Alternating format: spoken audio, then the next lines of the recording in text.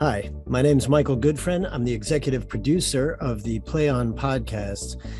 And, all of the Play On podcast series begin with one person, and that is the translator of the Shakespeare play that we are creating the series out of. Everything begins with that person. I usually get in touch with that person. I say, hey, are you into this? Would you like to do it with us? Hopefully they say yes. And then we go from there. We build our team out from there. Play On commissioned all of these plays from 36 contemporary American playwrights, dramaturgs, scholars, people who are steeped in theater in some way. And Sean San Jose happens to be the translator of the Coriolanus series. He's an accomplished actor, director, theatrical producer, storyteller. He's based in the San Francisco area, where he is the artistic director of the very, very famous Magic Theater. He's also the co-founder of Camposanto, a group that has developed, produced, and premiered nearly 100 new works for and by people of color since 1996. Now, I'm honored to have Sean San Jose with me today to talk about Coriolanus and many other things that I'm sure we're going to get into. So, Sean, welcome. Thank you, brother. Appreciate you, Marco. Appreciate everything about this process, and I'm glad we get to have another chance to talk.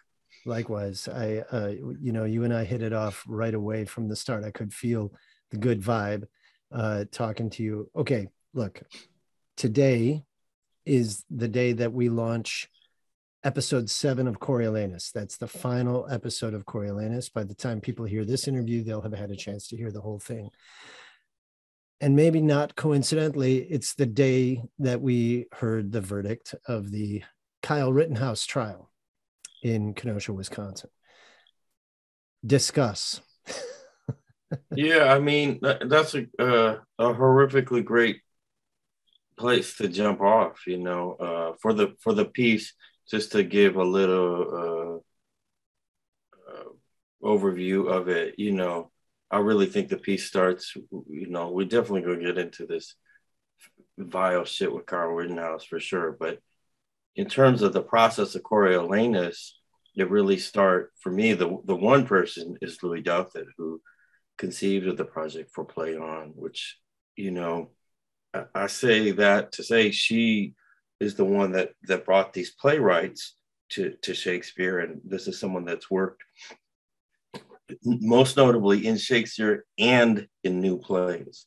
And so I think one of the things that's most exciting about the process, any process with Play On with the pieces, is that it really, for me, is the only time I've experienced Shakespeare and the new playmaking process simultaneously, so that you can be a new play creator, which is really much more about more immediately reflecting the world that you live in.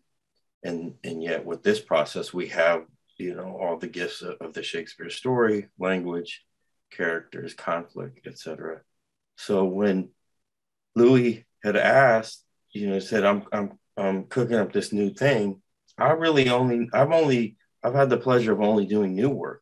And so I happened to be up in the bucolic town of Ashland, Oregon, as you know well, Michael. Oh, yeah. So looking around the 4 streets there, and we found one other street. I'm a city mouse, so I went crazy about after day 1.5 up there, as lovely as it is. And she was like, well, I'm cooking up this new thing. Would you be interested? And the only context I had is the amazing, the Black Swan, the Brown Swan labs up there, the amazing labs that you know much better than I. Mm-hmm. Of the new playmaking process. So I was like, whatever it is, I'm in, I'm down. And then she was like, well, we're doing these Shakespeare things. I was like, where are we going with this conversation? What are you talking about? And at the time she hits, I thought the idea was that it was going to be like adaptations of Shakespeare. In the company, our work with Camposanto, we work with a lot of things. And one of the things I like doing personally too is the idea of the loose or the larger idea of adaptation. So I was super hyped. I was like, that's great, cool. And then when it came down to it, it really was, bruh, you are translating. It's a translation. And there were some very severe, not severe, well, for my little brain, it was severe, but there were some real tight sort of strictures. It was like, it's a direct one-to-one translation. There is no adapting, first of all. There is no cutting of characters, no changing of names, no cutting of dialogue. In other words, you can't be like, oh, that thing is like, don't make sense. Can we just move it or remove it? And so it wasn't that. So it took me quite a long time. But anyway, the thing that got me excited about it was that Louis was like, look, man, it's early on. You can pick any of the things that you want to pick. And I was like, well, I certainly don't want to work with any of the ones that are like, the more classic joints, whether it would be the Romeo and Juliet or, Othello or Julius Caesar or whatever. And so for some reason, I had asked her, I said, what about Coriolanus? And she was like, she was probably like, sucker. And so this just came out, like Coriolanus just came out of the blue in that sense. She didn't come to you saying, no, hey, have you thought about Coriolanus? No, let's be honest. Coriolanus definitely not what you think of first when you think of Shakespeare, right? Well, the funny thing is, Marco, because I'm not like you. I haven't performed Shakespeare. I'm not versed in it. I could probably say that I'm not really an audience member for it. I don't.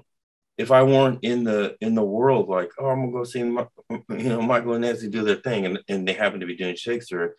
To be quite honest, that would be what would get me there, as opposed to, oh, there's a new version of Pericles. Mm-hmm. And I'm not a hater. I just, it doesn't resonate with me in an immediate way. So the reason Coriolanus, my ignorance sort of played into it in a certain regard, in that I was looking at more the larger thematics of it. So I was like, well, what do I think this one is about? And in my head still, Michael, I was still thinking like I would approach any work, like how can I enter the world so it resonates with the world that I live in? And like, Romeo and Juliet has it's been fake adapted and, superficially adapted and filmically adapted, things like that. So it's been done every conceivable way. And so like none of those, any of those versions of it resonate more with me. So I was thinking, what are the things what could enter me into the world better? And there was something about,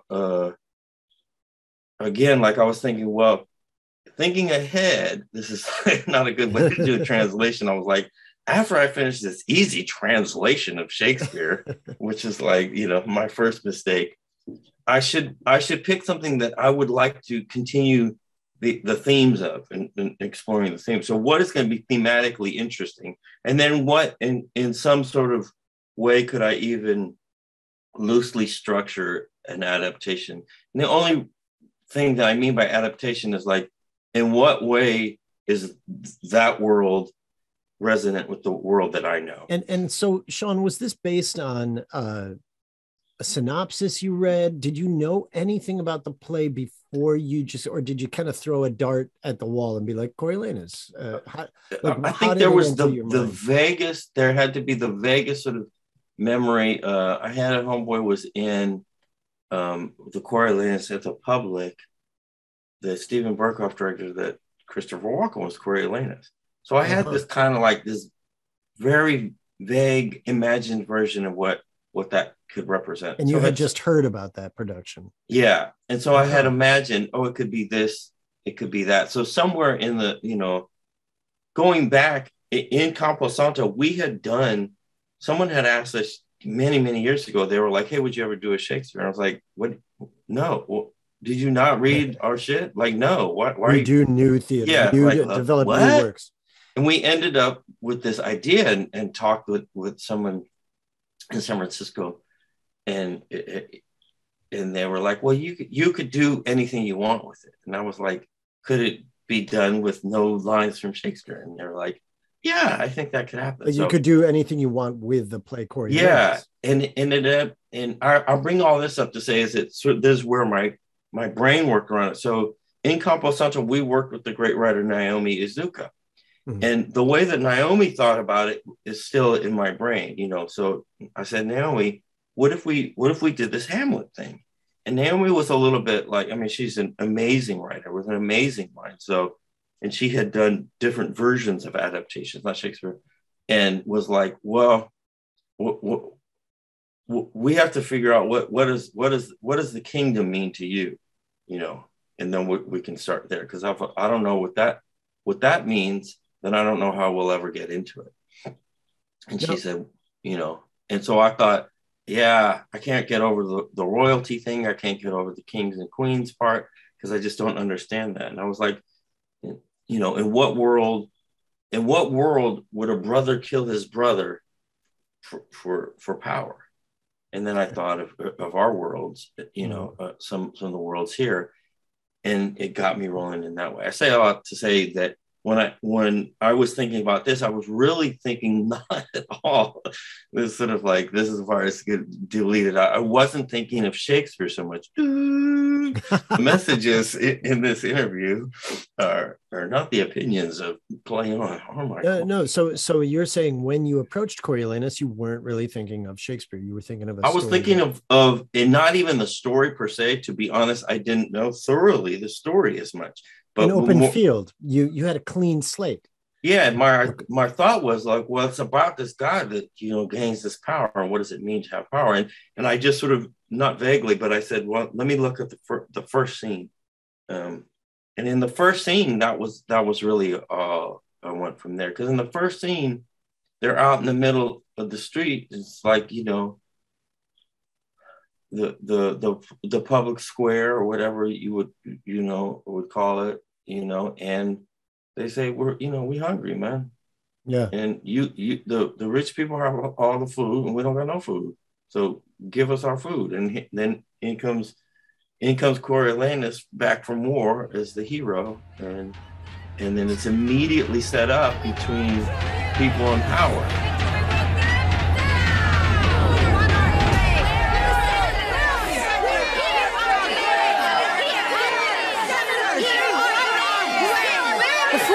Any further, let me talk. You all really are ready to just die before starving to death? First, you all know Caius Marcius is the chief enemy of the people.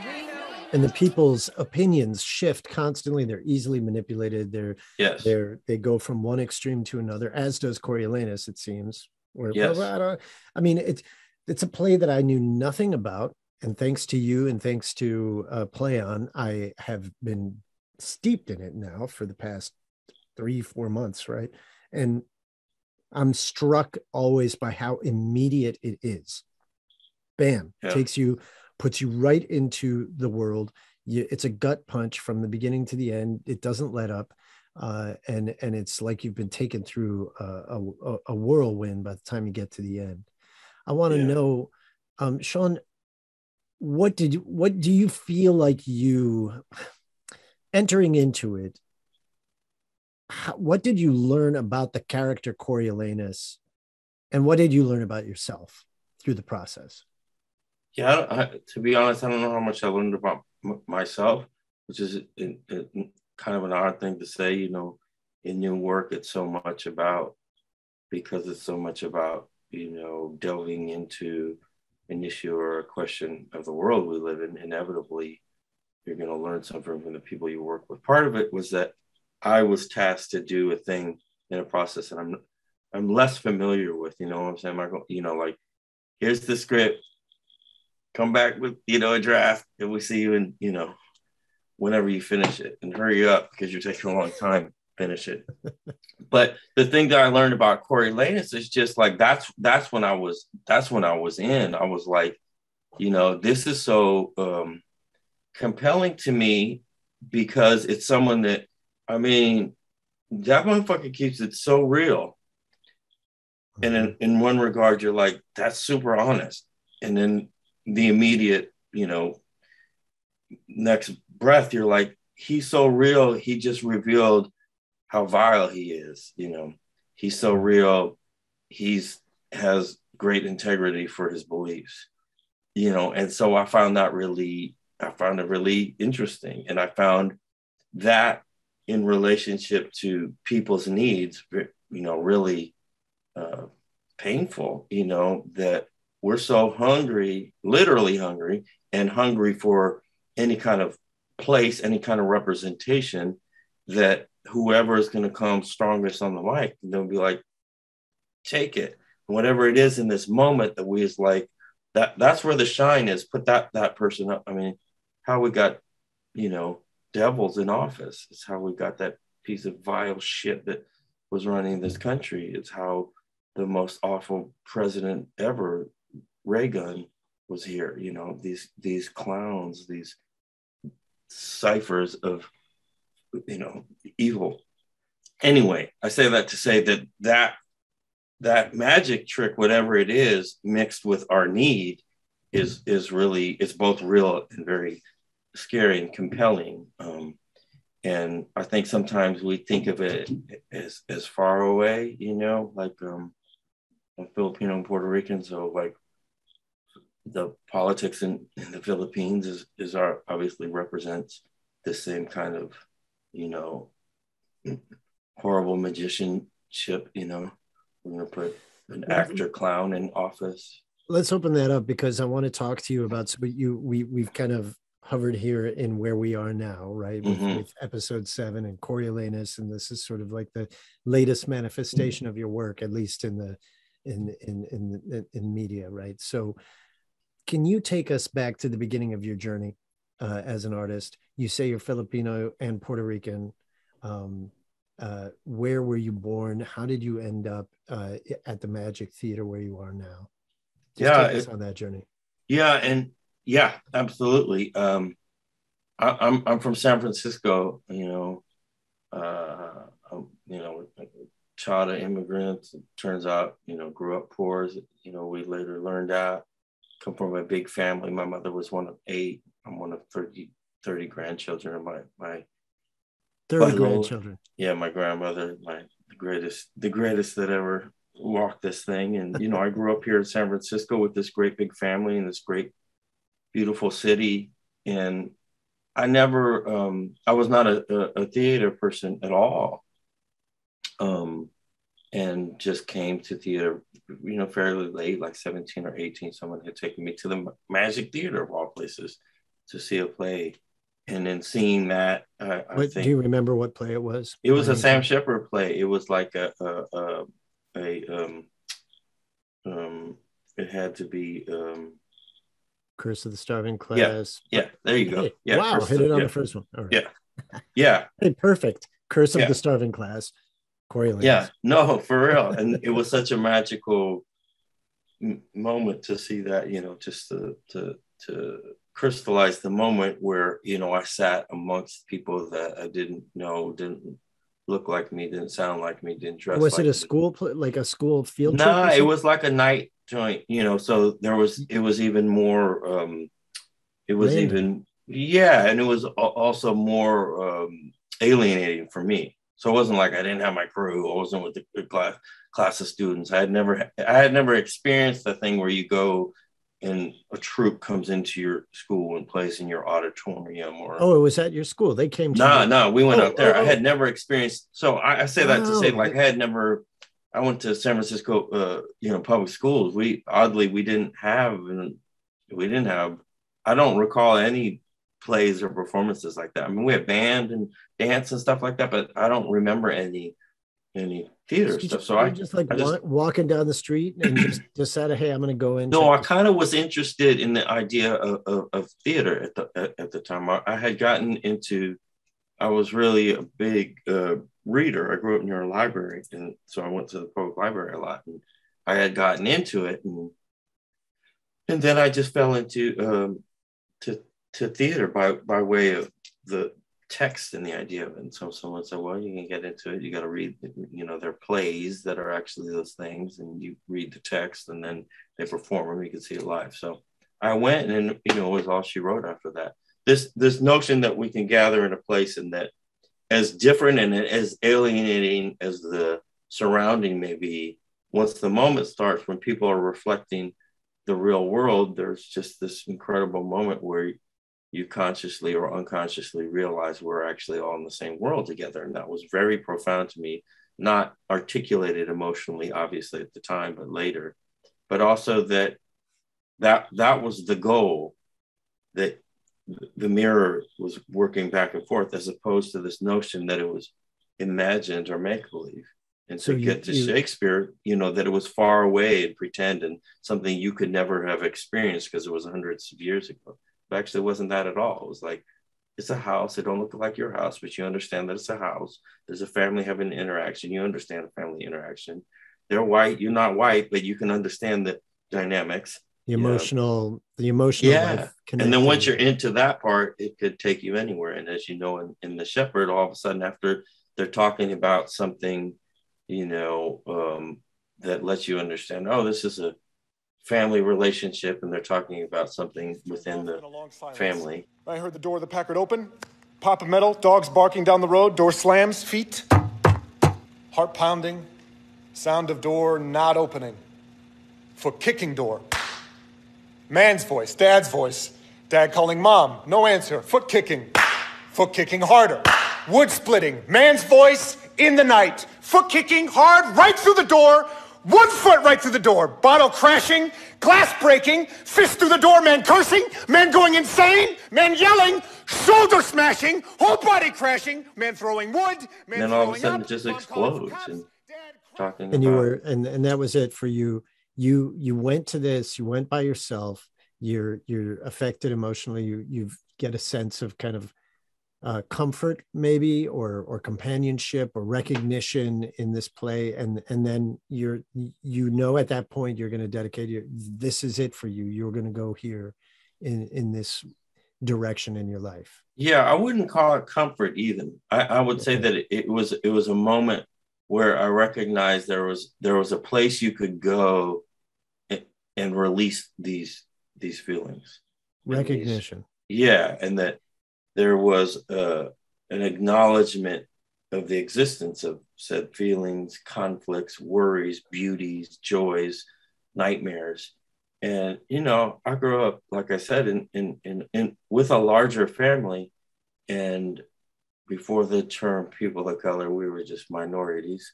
Mm-hmm. And, and with all that the worldly baggage of that, I think one of the things that the way it affected me is I also didn't have a sense of self within that. And what I mean to say is, like, I didn't have a sense. I was a shy dude. I knew my function in the family. I wasn't the smartest. I wasn't the prettiest. I certainly wasn't the toughest. So I was somewhere near the other end where I tried to be quiet, tried to be more polite. I wasn't quite that. And then when you try and adjust that to the rest of the world, there's a hard placement because all these other things come. It's like, yeah, but you don't look like us, you don't talk like us, and we want you to do this. And so you get caught with all these feelings that just live inside. And then I come back to a family, we're a family, trying to grind and stuff. And as many beautiful, adaptable things we are, I think the male person of color, dealing with emotions, especially growing up, is not solved. Certainly wasn't solved in my lifetime. I say all that to say is that I came in here with, like boxes and boxes of confusions and hurt and pain and misunderstandings. And then I was like, motherfuckers talk about this?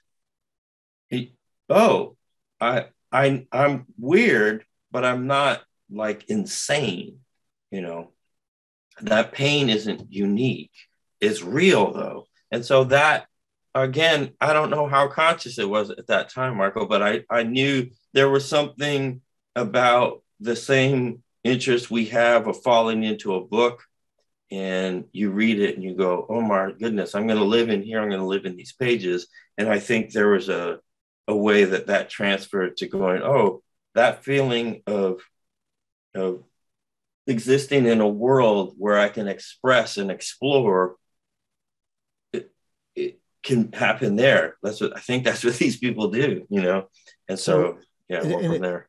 Did it go for you first into writing or into acting, or was it was all acting? No, I think this notion of any of it, I didn't know anything about the structure of it, so I think that I just started acting, and I think that as you know, Michael, those first moments that you do it, and again, you're talking about, you know, for me, I don't want to say damaged, but certainly confused, maybe a little fucked up at the time, and then to suddenly be able to ignite emotions and feelings, that was like, it was a wrap. I was like, oh my goodness, you know.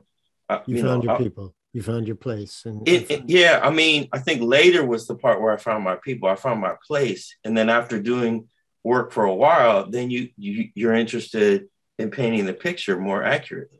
So after no, go ahead. No, go ahead. I was going to say, so did you start auditioning professionally right away? Did you start doing school plays? Did you No, I mean, I was like right at the end of school, and I had done school. There was a high school thing that I did, and it was all a new place for young people. So I was doing that, and I was like, this is the only thing I want to do. This is the only thing I want to do.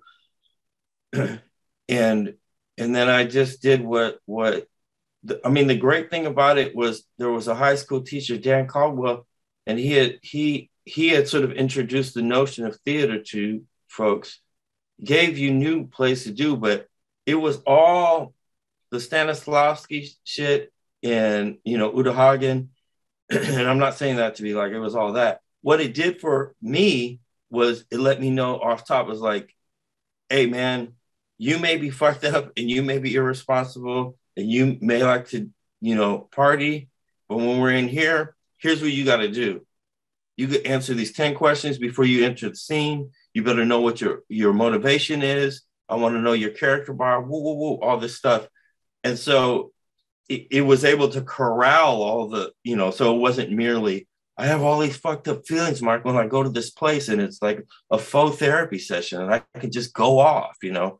You get to leave all that aside, go into a character, work on behalf of a character, and all that other stuff. It's just, it goes into the creation of the character, maybe, but it's all on behalf of that writer. And let you know, it lets you know right off top too. There's discipline to it, and then later comes craft. You know, but at the moment, you know, being 17, 18 or whatever, was like, hey.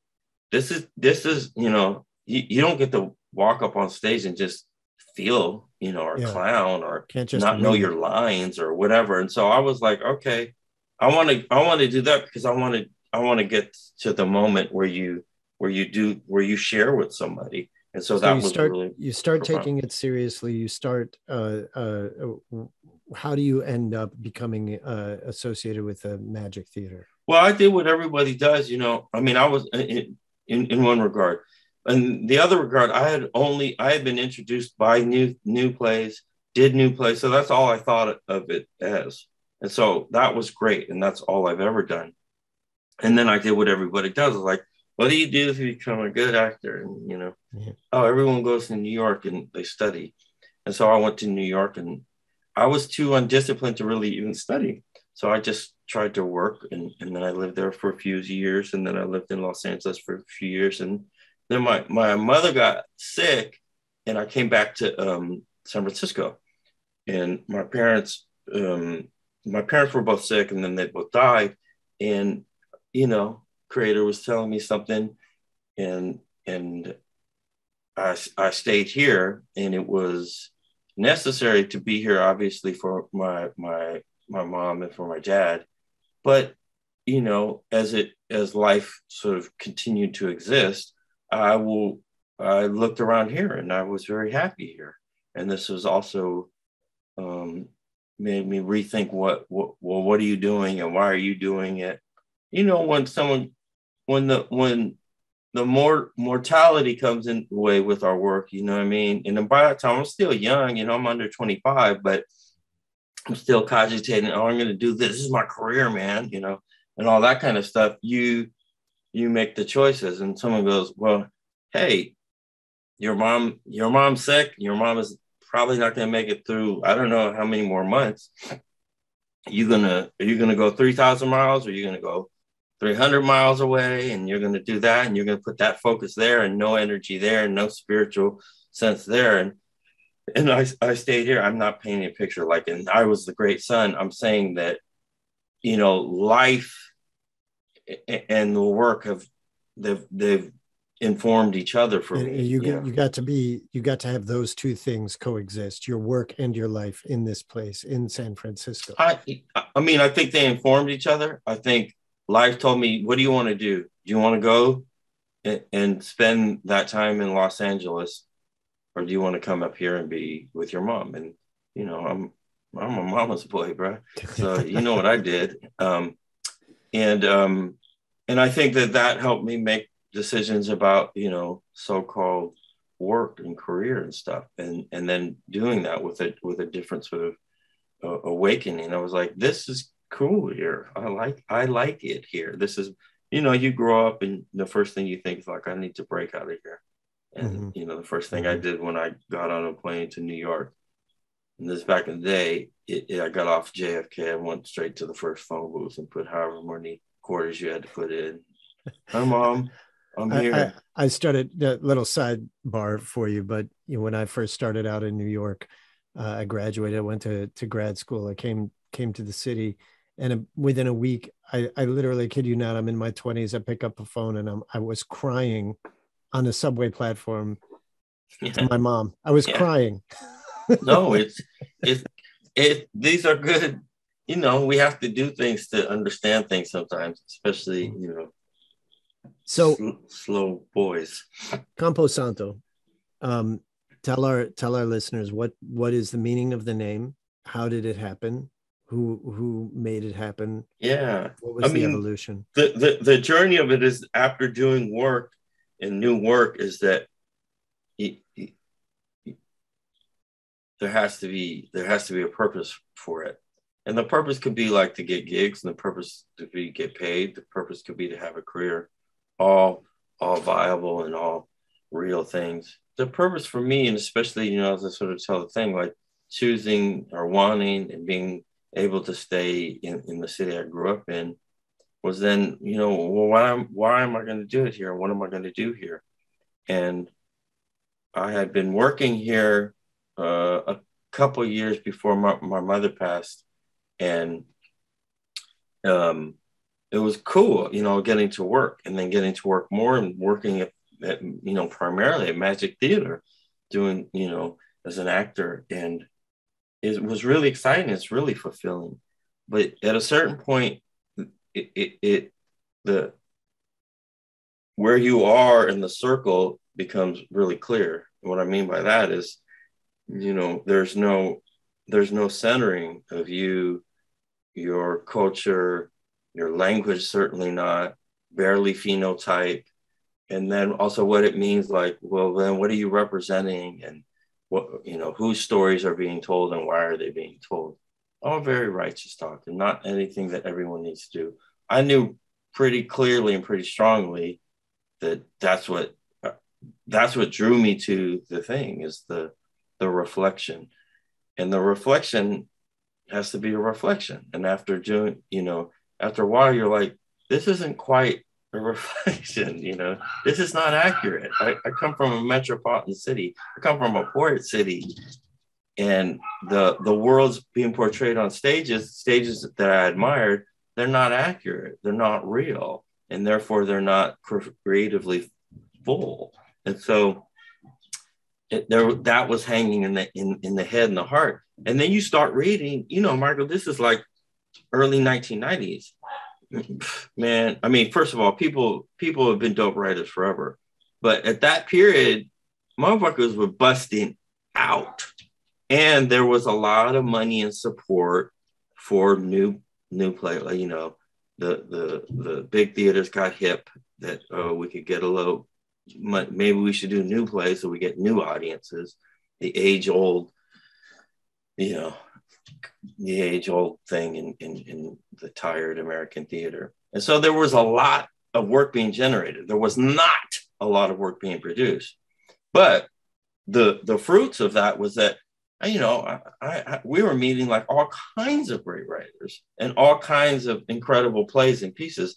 And after years of doing that, you're like, these plays are ready. And then you go the route like, I'm gonna pitch this to you, I'm gonna do a reading for you, and this, that, the other. I was really lucky. I had a really great relationship at Magic Theater, of all places, under the great Mame Hunt. Mame Hunt loved writers, and Mame, you know, was really kind to me and let me tell her my opinion, you know, put me in things. And so we were sitting, it was 4 of us that had met each other through the world. The late and even greater Louis Saguar, Dame Margot Hall, fantastic artistic director of Lorraine Hansberry Theater out here in the Bay Area, incredible actor and director, and Michael Torres. And the 4 of us just knew each other. And we were like, there's all these plays. And we just realized through, basically just through chopping it up, all like this play does this, it's really interesting. And then the more you talked about it, you know, because that's the great thing about new play development is you just get in the circle and you read and you talk, and you read and you talk, and you read and you talk. There isn't this sort of push towards perfection or production. And in doing so, you learn about each other, you learn about the play for sure, and then you learn about the world. And in doing all these conversations, we were like, we actually know how to do, we could do this. We obviously we know who to cast, and I'm not in a vanity project way. The Bay Area is filled with great actors. We know who to cast, but more than that, it was writers writing so imaginatively that their words were creating the world, you know. And that might, at this point in our creative involvement of performance, you're like, duh, that's what it's supposed to do. But you got to imagine, you know, the pull of the kitchen sink drama is large, you know what I mean? And so this idea that people could just like bust out walls, literally, figuratively, culturally, spiritually, was really great, but we could see it. And so we finally were just like, let's go. Let's do one. Let's do one. And we were just like, let's do one. And if we do one, that'll be good. And we did one. And it was less like, we're so dope. I mean, it was pretty dope because we had like we had some really great people. But the part that gives you hope is that we were in this tiny spot. And I love that. I don't mean like we're in a little tiny spot. We're in this tiny spot so everyone could feel everything. Everyone could see everything. And it just caught fire. And there were people showing up. And it wasn't like, oh, those 4 actors we know got some other actors together. We'll be on the actor tip and we'll support them. It was like people you didn't know, people you hadn't met, people you didn't know was into theater. And where are you performing? You said in a tiny little spot. It was a place called New Langton Arts. And in San Francisco, before the first .com boom, there was a neighborhood that they had called South of Market, which was like, you know, it was like industrial, a lot of spots. And New Langton Arts had been this long ago, great small storefront gallery. And over the years, had this backspace with concrete floor and no grid, but some lights. And they had a bank of seats that could seat about 50 people. And we did it it was less that we're even, Michael, you know, the tip. It wasn't even that we're like, we'll just find a spot and we'll make it work. It was that was the aesthetic we wanted. We wanted it stripped. We wanted you to just hear the words. We wanted to go back to the basics. And so that name Campo Santo for us, you know, it can mean graveyard. It's like a gathering of saints. So we're talking about it's a sacred ground. You know, we're from the Bay, so it's a little like that, but it's also like we're being, you know, our cities are under siege, right? You know, our cities are being stolen from us every day. But the ghost, the spirits, creator, that will never go away. Ancestry will never go away. The stories will never go away. And so there was this notion of, oh, we have this place that we can come to and those things can live there. And it's interesting, like that's what I feel like in the sort of B side of that record, Coriolanus kind of does that. It's like, we're going to come together and we're going to fight. We're going to fight for what the city is. I mean, it's definitely not what we do, but in that sense. But that's what became really cool about Michael, is like anyone could do it because there are so many writers and there are so many great artists. And then what you find out is that there actually is a community for that. And we've been doing it for more than 25 years. So I had a little suit I wore, a tuxedo. I must have been about 6 or 7. I looked like a midget, but I wasn't. I was just a little boy. Nothing special about me. A red tuxedo, red like blood, with a rose on the lapel. A suit bathed in the blood of Christ, they would say.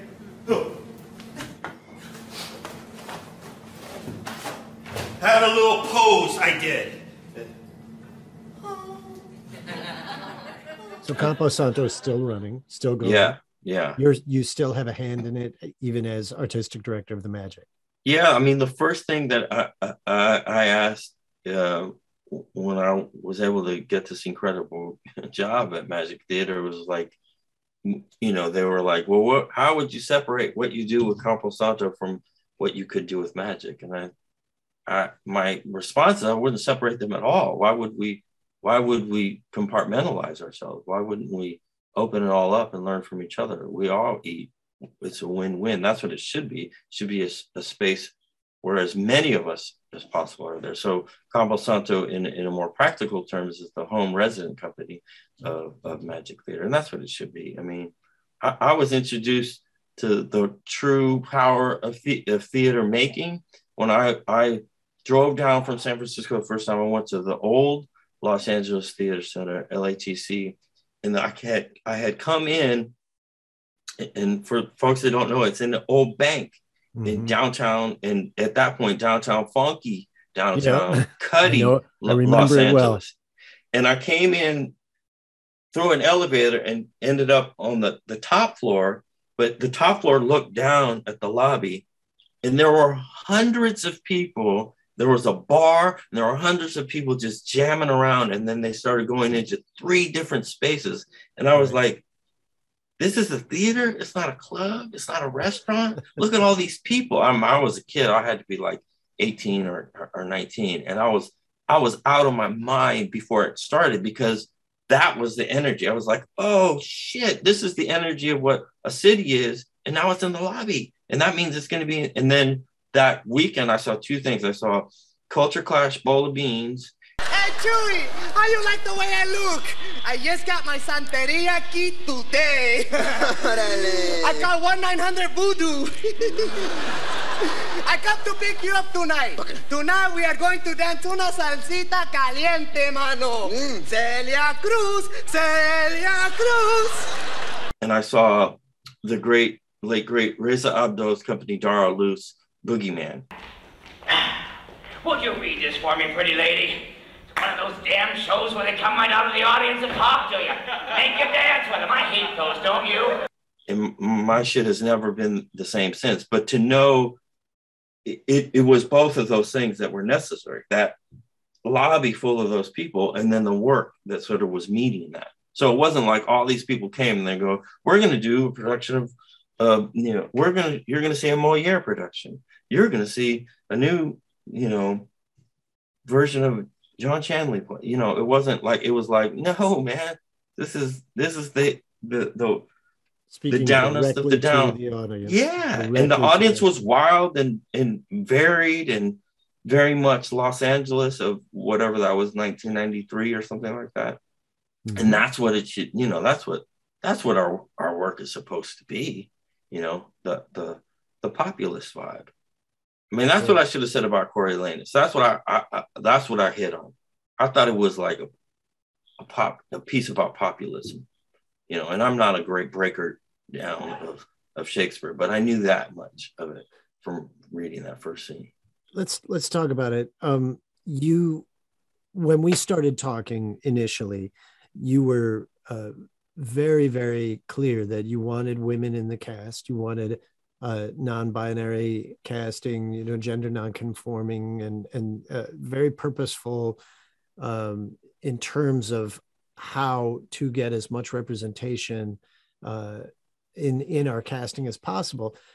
how did we end up with an all female or non-binary cast? What was I know this was in collaboration, but what got that started? And tell us the reason behind it for you. Yeah, that's really great. I mean, because that's kind of the fuel for me of this whole translation process. As we talked about, the translations were set up really clearly and cleanly. And I think that was the mission of it, to come away with basically a new library version that audiences' ears can be more receptive to, which isn't to say like you know, the purists are like, you're going to dumb it down. You know, it's like, no, we're going to make resonant things that don't make sense at first or second blush to us. Because why would you want to confuse people? Why would you want people not to know a thing? You want them to figure it out if they can write it down and remember and go home and write about it. So outside of the live experience, you can understand it. So it's solely an intellectual and academic thing. So it really was like, how do you make the language live a little bit more directly here? And, you know, so anyway, that was that thing. And again, I'm not the ideal candidate, Michael, for the gig. Like, as you can hear, I barely know the character names coming into it. But I knew what was at the core of the thing. But what was really the fuel for me doing the translation was this notion of populism. And for me, the whole hit was like, look, if it's not an adaptation, I need to be writing this. If we're trying to lift our ears to hear it better, we also have to know whose ears, to whom are we speaking, which to me means I'm not going to do a translation so it can live for the same white theater audience that are exclusive to just subscribers of this certain genre of things. That's not a translation. That's just a different version of the same old thing. And that's not bad, but it already exists. And that doesn't resonate for me. And if I get the task of doing the thing, it needs to live differently. So at the heart of it, I was imagining out, and again, I wasn't changing character names or things like that, but that the world looked like a city that I live in. And so there was that part of it, so that it has to be representative of our world. Like, how could anyone do a play in the last 50 years that doesn't have people of color or queer folks in it? Like, then I don't know what you're doing and that I'm doing that is the same thing. I don't know. We're doing two different things. Yes, we both have texts and we recite them, but you're doing something that is taking away things from the real world. And if you don't have that, it doesn't mean that needs to be what it's about. But if that energy, ethos, spirit, culture isn't in the room, then what are you really doing? I say that not as a challenge, but because I'm confused, because I'm not going to show up for it, because I have other things to work my in a purely imaginative way. I have other things that will work my imagination, like looking at the sky, like looking at the ocean. But to look at a play that is about verisimilitude, that is about reflection, that is about some sort of facsimile of our real life, and then you're consciously taking out component pieces of culture, history, ancestry, gender. I mean, it's so bonkers to me. And so that's part of, the thing about Shakespeare. Like, how are you going to do some shit that has 2 women, 58 men? How are you going to do some shit that has no cultural belongings to anyone outside of European ancestry? How are you going to do something that only alludes to sexuality outside of, the male normative hetero shit? It's just like, huh?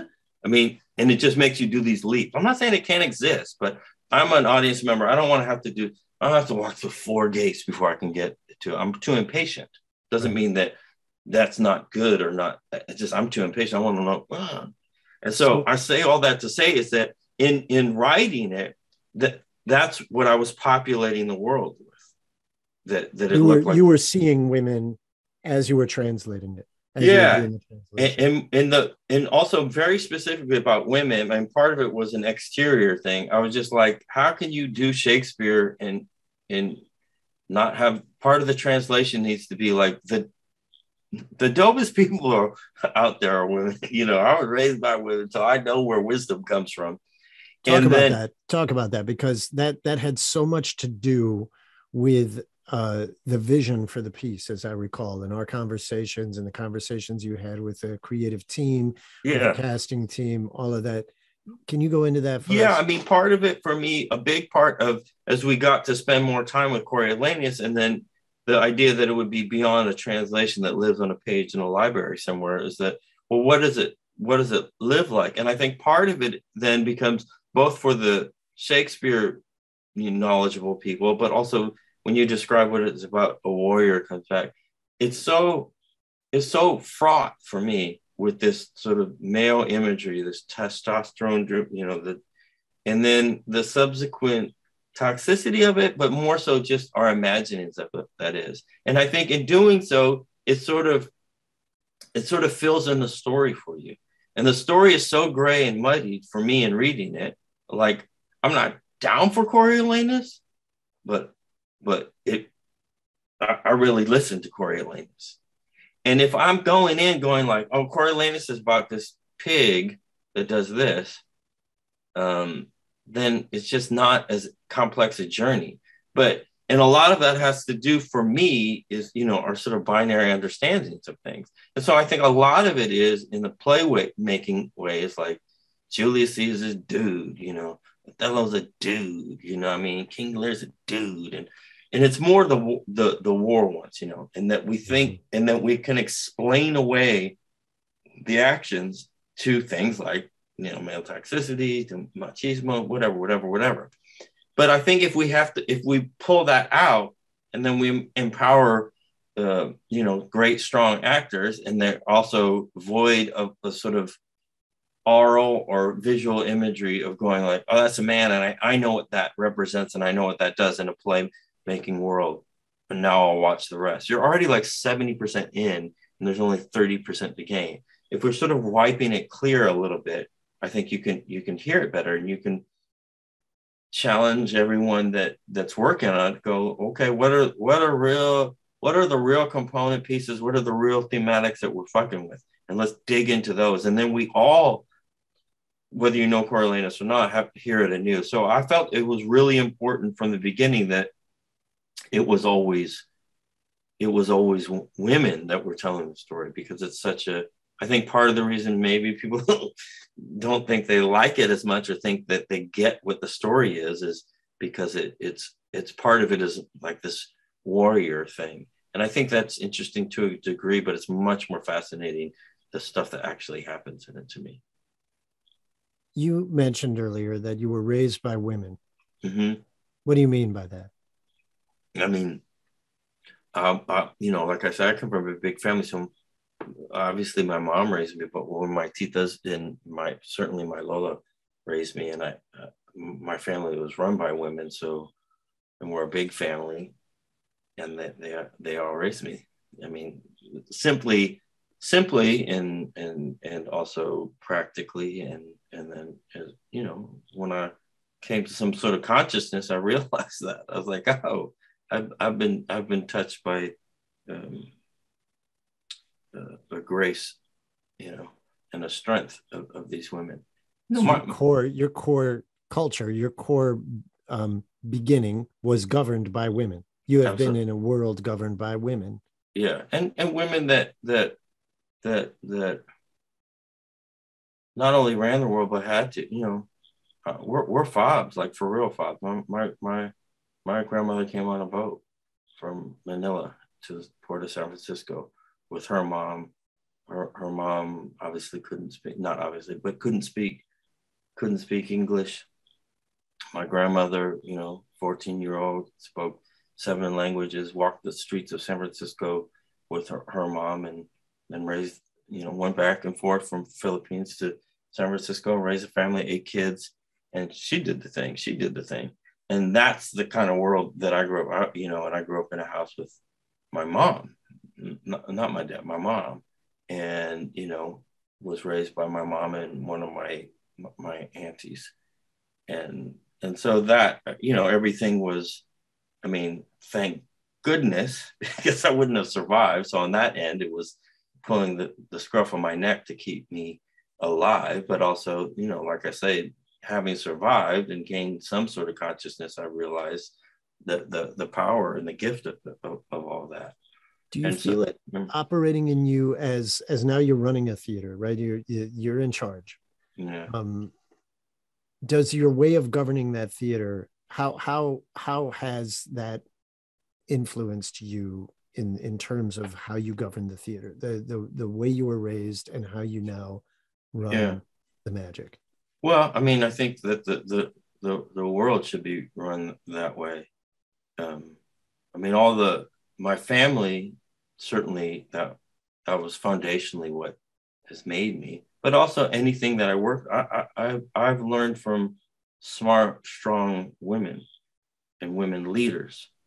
Like I had mentioned, Mame Hunt as artistic director of Magic Theater, and then, more recently, Loretta Greco, but really very prominently, Campo Santo, our group wouldn't have existed without really strong leadership, vision, and love from Deborah Cullinan, who ran a place called Intersection for the Arts. She now runs Yerba Buena Center for the Arts in San Francisco, but it was her leadership, and leadership as a woman, very clearly as a woman leading it.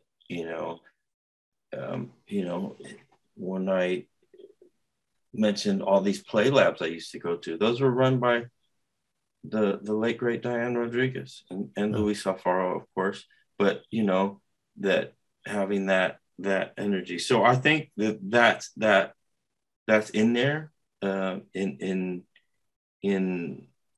blueprint form, but also really directly. But it's just a necessity, Marco. You know that. You're a smart dude. You're a sensible dude. That you want that. Margot Hall is the voice of our group in a lot of ways in Campo Santo, and our group consciously has to do that. There's a thing I have to fight against. So I'm a male too, so I like to be conscious of that. I talk a lot, so that you want to spread things around, but it's more that we try and operate things as you would a nice house party, and all the best house parties I've ever been to are like all households run by women. Not all households, I'm talking about me. So there's that basic sensibility in there. So I think that it comes through in that regard. Have you been listening to the podcasts as they've come out? Yeah. And how does it, how is it sounding to you? What's your feeling hearing it? Well, what's been incredible about the whole journey of it is that, and this is what the really exciting thing about the medium too, is it really allows us, it's very similar to the whole genesis of me being involved in Coriolanus at all, is that each iteration anew. And so by the time we got to podcasts, I had been fortunate. Louis Duthett had taken us through multiple workshops, and there was a big festival in New York a few years ago where all the translations were read. And so I had seen it and been in rooms where the words were alive with actors and audience. But there was something great, not only about, first of all, it's like the most dynamic, dopest cast ever assembled. Like, it's insane how, it's Dreamcast. So just hearing actors like that, I'm not listening to anything. I'm just experiencing it, if that makes sense. Meaning I'm not going like, do I need to change that? Or does that make sense? I'm just feeling it and experiencing it. But also, Amrita did all this incredible work with it. That's Amrita Ramanan, who was the dramaturg on Coriolanus. Continue. Yeah. Thanks. Yeah, no, and Kate, they both did Kate Wisniewski, our director. Yes, they both did it becomes a truly collaborative, and that, this is what I mean when I said originally, like, it's Shakespeare, but it's a new play. Now, my understanding of having done plays that aren't new plays is like locked and loaded, boom, let the one person run with it and everyone does their thing. This was, was broken up, was rewritten, was adapted, adjusted, infused throughout, and really largely with the work that Kate and Rita were doing with everything. And I don't just mean like tell the actor to do it this way. I'm talking about the text of it. So that was like that's been an amazing thing. And like as a person working on a thing, a gift, because you can be at the table. That's, to me, that's theater making, being around the table together. And so then I'm not going, Michael, I asked you, get me someone that's loud to play this part. That you go like, I think it's this. What do you think? And that, and everyone goes, that makes sense. That doesn't make sense. Yeah. I mean, and Kate's, the way that it worked, and also working with you, I mean, look, anyone listening should know, like, this is the way of the world, people. You can be stale and you can be old and you can be tied to the old ways, which are tied to the old white supremacist ways, or you can do what you guys are doing, which was like, let's do some new shit. Let's do new ways and just make the work great. I say that to say directly, like when I was like, hey, you're going to do the podcast of a play that I did a translation of one that people don't even produce. And that I was like, oh, please, could we have it, it needs to be filled with people of color, WOCs, and it would be great if it's all women and all non-binary, and could we go like that? And we made a list, dude. I'll go through the text. We had a list of about 24 asks that you made to find the right people to lead this thing. And, I'm ever grateful for that. And that ethos followed in how we cast it. So it wasn't a room where I sat on a lectern and said, I've lived my, is anyone that has gone this far in the podcast and heard me tell my life and saying, therefore, thus theater exists this way. It was a room full of people going, I feel that makes sense. I too agree about representation and reflection and how it can work with creating great art. Let's do that. I know the people who can do this, that, and the other. And it's not like the crazy thing, Michael, is, we didn't have to, go hunting for treasure. We just had to agree what the vision was, and then we populated it. That's meaning right. Like the idea that you would do a thing with incredible, dope, led by women of color and having all women and all non-binary people. And it wasn't a task. That was just what we were doing. And then they came with the gold after that. You know what I mean? And so anyone that's looking at this stuff going like, that's a way out way, that's not a way out. The future is now. And this should not be looked at as like, oh, that's an interesting way to look at it. That's how you look at it. Punto. Listen, we could talk all day. I know that, but I'd love to keep talking to you, but we do have to wrap it up. So I want to land here. Okay. We'll end where we started, right? The world is what it is. We hear the verdict today, and there are artists emerging into the world today. What can you tell a young person who's going in to this world to make art? You, Sean San Jose, what can you offer them in the way of advice, guidance? Yeah, I mean, first of all, if you're doing the kind of stuff that we're doing, you have to want to do it. So this ain't a gig. This ain't a job. This is a need. And for me, it's a need to be part of the civic cultural world that I live in. It's a way to plug in to that, to give voice. And so the advice is, if you don't have something that isn't vibrating in you, that needs to vibrate with other people, then you really have to rethink this kind of storytelling. There are other storytellings that you could do, but there's a great need for us in our representation. And if we're not telling our stories, our grandmother's stories, then I beg of you to tell me, then what are we doing?